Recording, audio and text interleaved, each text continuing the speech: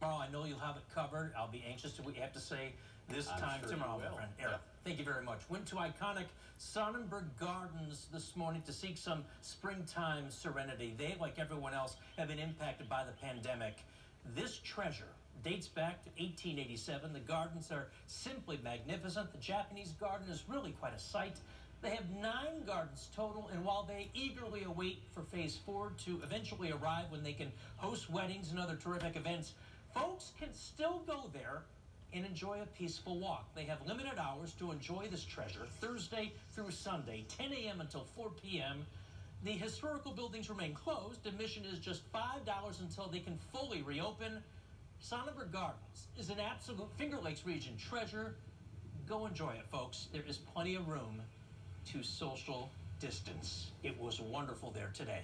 Coming up next, trending. He may be